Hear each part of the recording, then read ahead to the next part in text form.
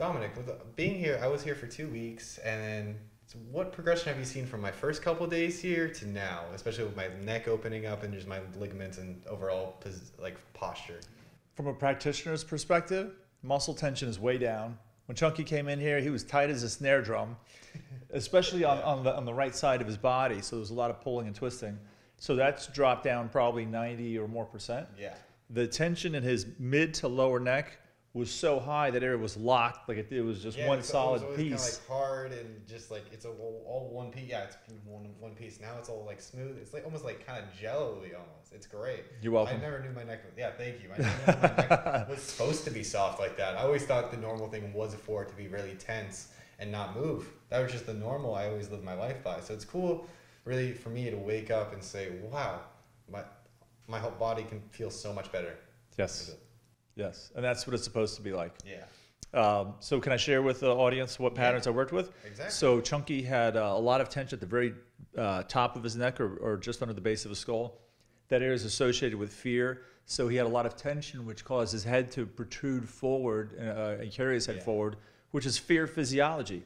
So which means he's more stressed, he's more reactive, his tension's higher. Kind of like this. This is a good example. I throw my head, especially if I'm eating or working on the computer, I'll just kind of naturally start doing this. But after doing the 2 weeks, I'm just cognizant and aware now. So like say if I'm sitting driving and stuff, I'm putting my chest out more and put my neck back and then just kind of working my body to stay like that. Because it's not like a quick instant you just do this one thing, you're fixed for the thing. It's kind of sticking with it, which is huge. You got to be conscious of it. Yeah, it's like there's a progression. Every time I work with someone, we get tension to drop more. Their range and their posture changes a little bit. And we keep chipping away, and their posture changes more and more. So it's kind of like a removing the tension and creating the space for your body to do something with nice bite-sized pieces. Yeah. And over half a dozen sessions, it's amazing to see people's bodies transform. And not that you're, what is it, 65 to 80% of our communication is nonverbal. Yeah. So if someone's going through life in this fear physiology, that's not going to work out. That leads to a lot of issues. Not only your emotions that go with fear physiology, but also how you connect with other people. Yeah, the people around you, how they're affected, your family, your friends, they'll kind of replicate you a little bit and go into their own fear physiology. But if you're all in the positive, all in that good stuff, they'll start kind of doing that. The good stuff. I like that. You want to be in the good stuff. Thanks for making it simple, Chunky.